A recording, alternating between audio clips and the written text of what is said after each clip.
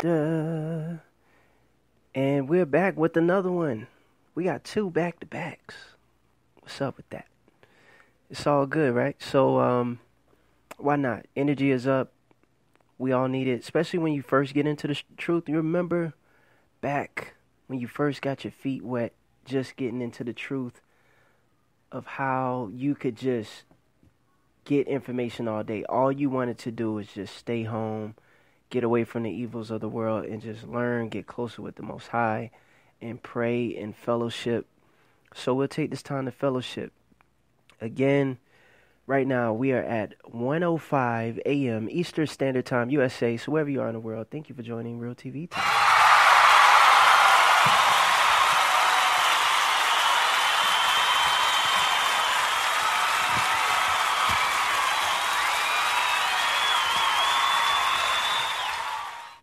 Very important that I give gratitude to every listener that's a regular, that's been with me since day one. I appreciate you. So, especially for y'all, I want to give you another black hand.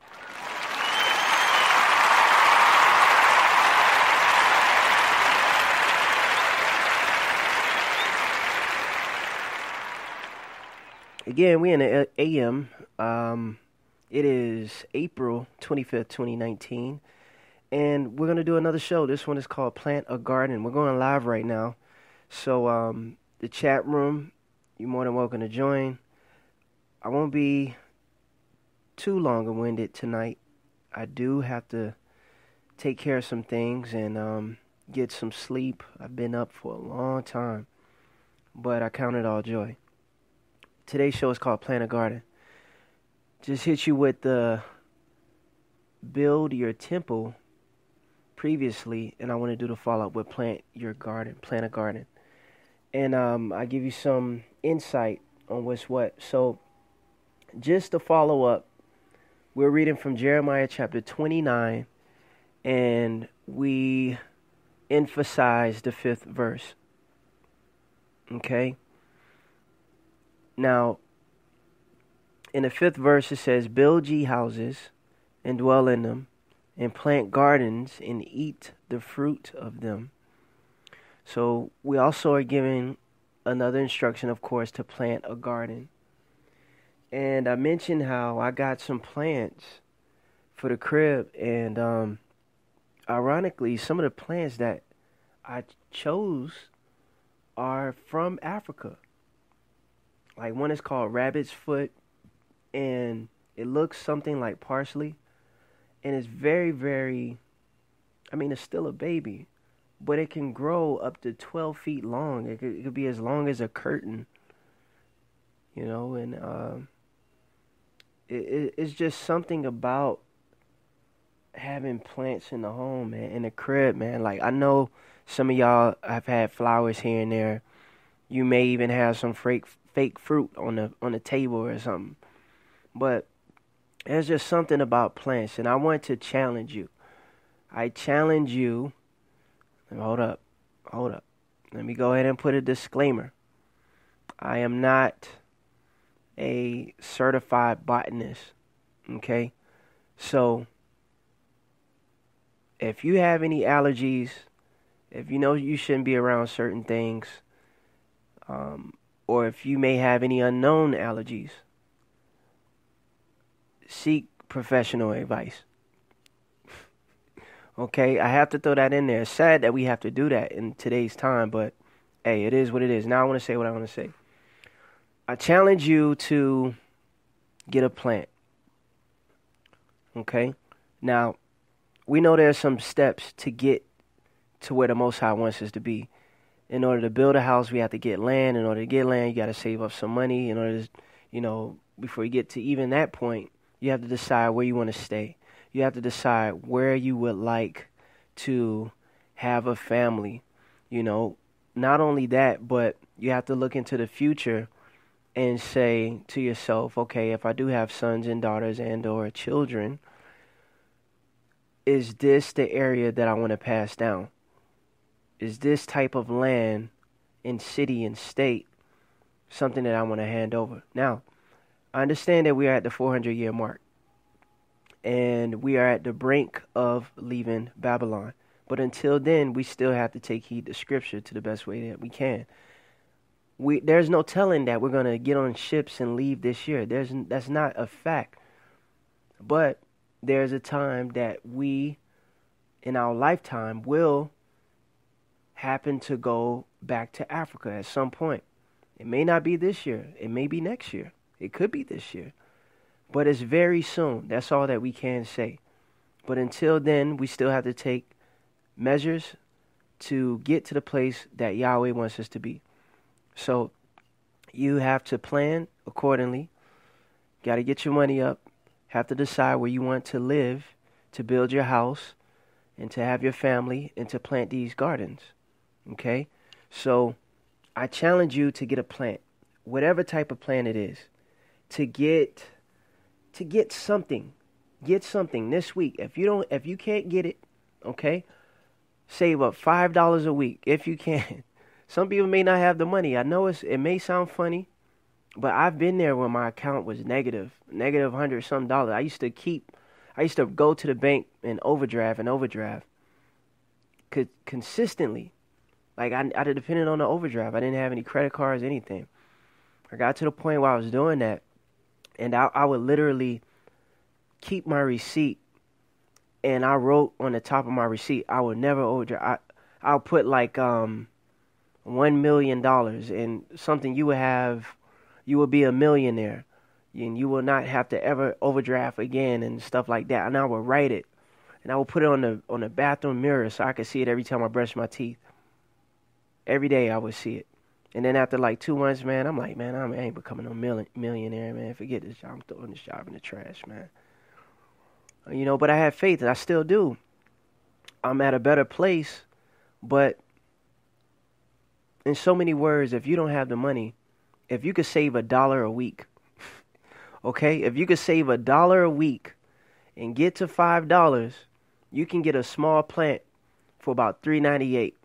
With tax, you're probably looking at $409, okay? $412 with tax, depending on where you live. But you can get what you can get. There's so many different type of plants that you can start off with. Though you don't have a garden, but you have to get in the mindset. You understand? You have to get in the mindset. Like, I have a goal to leave the area that I'm at, to get land, and to literally build my house with my own hands. And to get in that mindset, I watch videos of other people building homes. I look at the type of material. I look at land. I'm surveying land online to see what's the best area. I'm looking at the radius of what's around me. I'm looking at the laws of that area to see what I can do, because I want to build a well on my land so I can have water. I'm looking at what the cost. I'm counting the cost. You understand? You have to get in that mindset. Now, mind you, this is a full year from now of today. Next year, this time, I plan to be in a better place. So I'm taking measures. I get an additional job on the side, stacking the money up or whatever. You know what I mean? And getting in that mind frame. So though you may not have your own home that you've built, okay, because we have to move from this rented thing. We have to move out of this whole situation that we're in, and that we haven't been taught properly. Well, now you're getting a proper education. So if you can save $5 a week, you can get you a plant, and you can start with something just to get in the mindset, and then from there you could go on to other things. Now, I'm not talking about going to get you some Mary Jane and get a humidifier and a bright light and putting it in a dark room for a period of time. I'm not telling you, because if you get caught up with that and in your wrong state, legal or not legal, just do the right thing, okay? And I'm not saying get Mary Jane and grow it in your crib. So the type of plants that you could start off with, or just some ideas to help with any allergies that you may have. Summer's coming about, and It can help with humidity. It can help you breathe better, sleep a little better at night.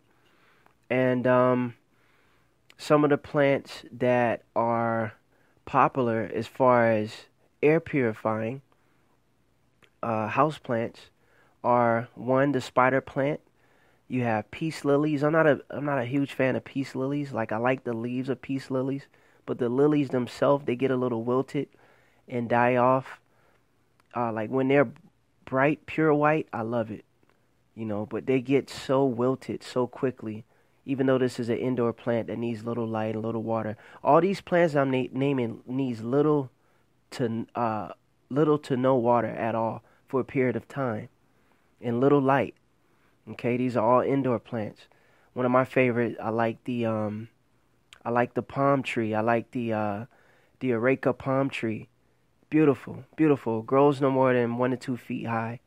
You can get you some ivy, like common ivy, some sword ferns, evergreens, collard greens, butter beans. No, not that. But I am going to talk about some indoor plants that you can have also.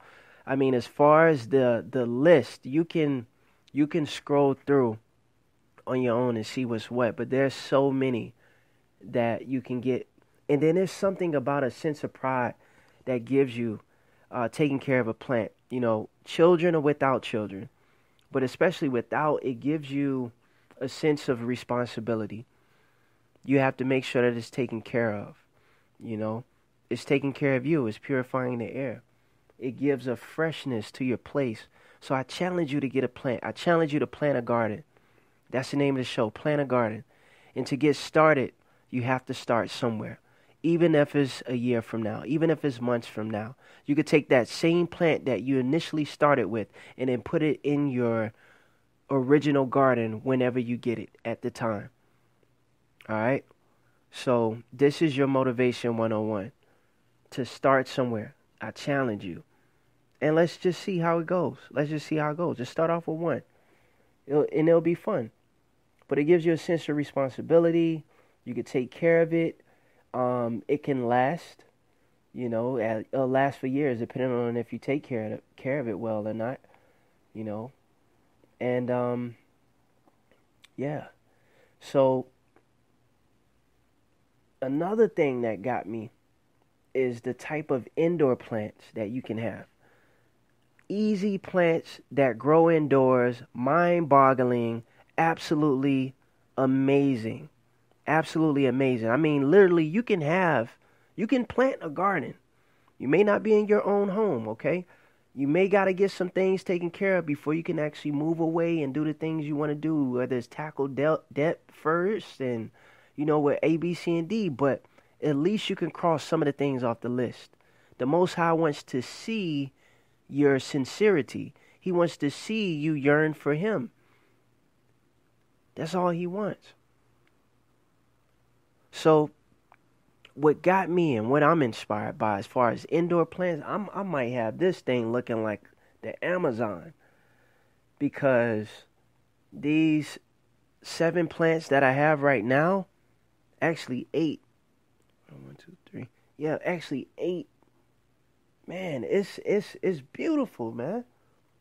But what got me as far as the indoor plants, I'm not just talking about basil and sage and thyme and rosemary. I'm not talking about little window plants that you can grow. Even though those are fine. Those are great herbs, and parsley. I'm not talking about that. Now, when I mean indoor plants, I mean you can literally start to change your life and reap the benefits and the rewards of doing what you have to do. And not only will it save you money,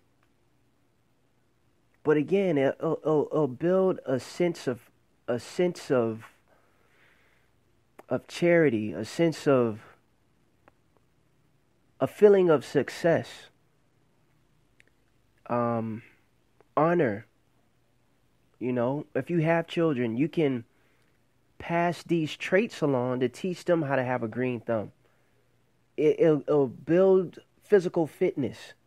Because if you do happen to morph outdoors, you gotta plow the land, you gotta change the dirt, you gotta dig the ground and plant and pluck and twist the fruit and vegetables, the nuts, things like that. You gotta gather, you gotta store it, pickle it. You could sell some.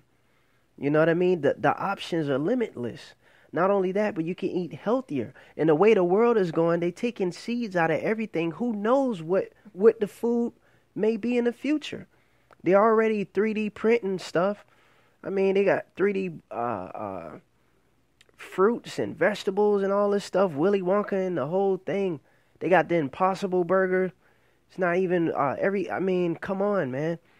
They taking the seeds out of everything. So why not get it while we can? The Most High is telling us for a reason, because the way that the world is going, we need to do it before it's too late.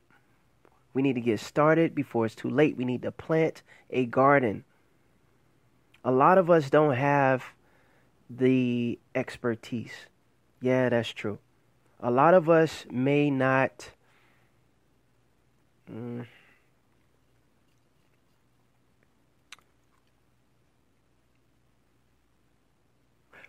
may have never had a role model to teach us besides our teacher when we were in elementary.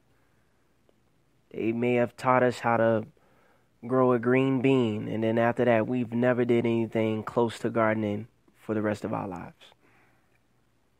But let's go back to the root. Let's go back to the root of things. Here's some indoor plants that you can literally grow indoors, and it'll be life-changing to you.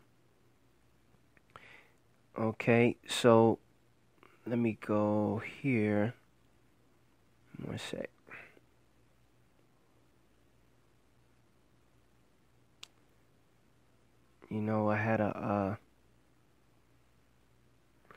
I had a personal list in a cart. You know how you have you ever added some stuff to a cart and you go back to the cart and dang on, your cart is empty? Dang on, man, I had a whole cart full of stuff. Full of seeds I'm about to get, man, and indoor my thing, man. Alright. So it is what it is. Let me find you something else. So here's some indoor plants you can do. You can do ginger. If you like ginger, you can do indoor ginger. Ginger, chives, carrots, parsley. You could do certain type of mushrooms. Mushrooms should be an easy one, right? You have avocado that you can do indoors. Radish, microgreens, lemon and basil, coriander, rosemary, parsley. You have sage. You can do potatoes. Man, imagine potatoes, homemade French fries, homemade potato chips. I mean, why even buy chips anymore? You know what I'm saying? Like, my thing is we need to cut the middleman. If you love French fries, you love potatoes, why buy potato chips? When you could buy your own seasoning, you can get a potato cutter and you can make your own potato chips. Why, if you like fries, why keep buying a bag of fries when you can get a bag of potatoes like right now for like $1.99, cut them up, you soak them in some cold water for about 20 minutes or so, and then you dry them off and then you fry them in the oil, season them up. You got your French fries right there. Done. Easy. Done. I mean, if you want to spruce it up, of course, you can add a little flour, a little seasoning, so the season can actually stick to the potato. Fry it, drain it, add just a touch of season, boom, done. I mean, why not? Got oranges, mint, lettuce, and different herbs that we know. Not only that, but check this out. Man, I wish I had that list. I lost my list, but check it. There's still some other great things that you can grow indoors that are mind-boggling. For one, you can grow a dwarf banana tree indoors. We talking about fresh bananas. Fresh bananas. It'll take a while to get there, but you can do it. You can grow avocados indoors. The tree will grow up to 1 to 2 feet high for fresh organic avocados indoor. Indoor. Okay? You can do blueberries. You can do blueberries. You can also do a Meyer lemon tree. If you never had a Meyer lemon, Meyer lemons have a it looks like a lemon. It tastes a little bit like a lemon, but it has a little sweetness to it. It's like a sweet lemon almost. It still has a tartness, but it's more so sweet than tart. But you can grow that indoors. And the tree will grow from 1 to 2 feet high. You also can do a clementine, or some known as mandarin trees. You can grow 2 to 3 feet high in the crib. Kiwis. If you like kiwis, you could do kiwi. You could do fig trees. You also can do it's just so many, man. Goodness. If that's not enough to tickle your fancy, I don't know what is. But we're talking about planting a garden here. And I challenge you to start. I challenge you to get at least one plant. Something to be responsible for. That's pretty much it. That's pretty much it for tonight's show. I hope this was I hope this helped you out a bit. Man, I have to pray. I really have to pray because again, I am only human, and I have a taste for a half a dozen Krispy Kreme right now. I can go for a dang on raspberry or lemon filled donut right now, like or a slice of cake, slice of pizza. I don't know if you really doing Passover, you feeling me right now on this, like a slice of pizza right now. And just shopping, man, and looking at snacks and chips and stuff, man, I'm double, triple checking the label. And I see yeast, I see leavening, or it says leaven, or yeast extract, and all this stuff. I'm like, man, dang, man, there's so much yeast and everything. It really makes you thankful. You don't know what you got till it's gone. And like when you can't have it, it's like when you want it the most. I'm telling you, my goodness. So like probably Saturday or Sunday night, I'm probably going to order a large pizza. I'm probably going to get a large cake and just appreciate, man, because I got to pray. But it's all good, man. It's late. I might eat a little yogurt real quick and get ready for tomorrow. So just want to give you another back-to-back. But in the mix, you know the Avengers Endgame is coming out on Friday. So you know we got to watch that. I still have 2 other films that I want to put together before that. If I can get to it, I'll try. I did sneak a film. I did sneak Dame, and that was only a minute long. But what I've been putting together, I've been gathering information for about 4 days, and I still haven't been able to get to it. I've been so busy with other stuff I have to take care of and working out, taking care of my temple, and just relaxing, enjoying this holy passage that I really haven't gotten to it. But there's 2 videos I want to drop.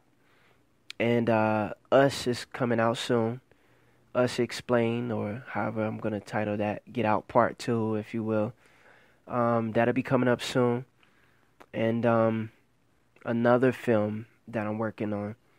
Be kind of short, but just something to get you by during this Passover time. It's still a time of celebration. It's still a time of celebration. But if you need to go back to that scripture and study up, you can go to Jeremiah 29, read the whole chapter, or you can go down to verse 5. But yeah, man, that's the word. Plant your own garden. In the meanwhile, I want to hit you up with this new track. It's called Our Father. Hot off the press. I made it just less than an hour ago. And it's called Our Father. So I hope you enjoy it just as much as I did creating it. This is a freestyle that came from the heart. One love, and stay tuned for the next show. Michael Israel, your host. Real TV. All glory to the Most High. He's worthy to be praised. So let us pray. And we'll praise our Father. Our Father, which art in heaven, hallowed be thy name. Thy kingdom come, thy will be done, in earth as it is in heaven. Give us this day our daily bread, and forgive us our debts as we forgive our debtors. And lead us not into temptation, deliver us from evil. For thine is the kingdom, and the power, and the glory, forever. Amen. Our Father, which art in heaven, hallowed be thy name. Thy kingdom come, thy will be done, in earth as it is in heaven.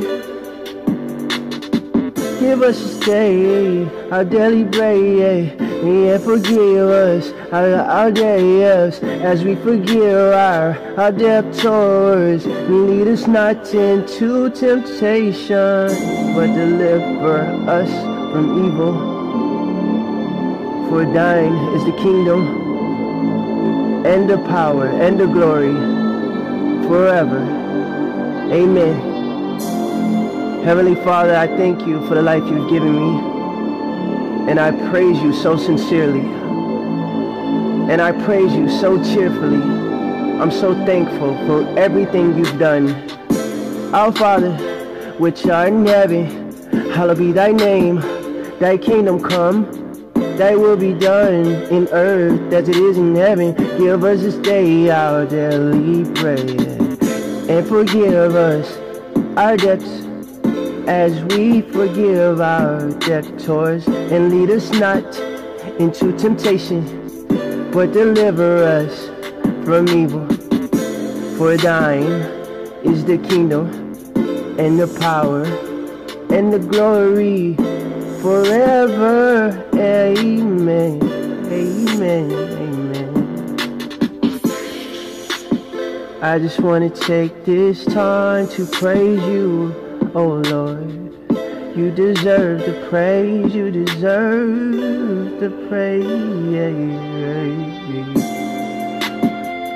Heavenly Father, your kingdom will come on earth. Your word is true, your word is always true, and your word is forever. You change not, but you have given us this opportunity to repent unto you and to live our best life, to do the best that we can. So we honor you, Father, and thank you for everything that you're continuing to do in our lives. You're more than worthy to be praised, Yahweh. Thank you so much, Father. Bless those, protect those, make them men and women of you, oh Heavenly Father. Thank you, our Father.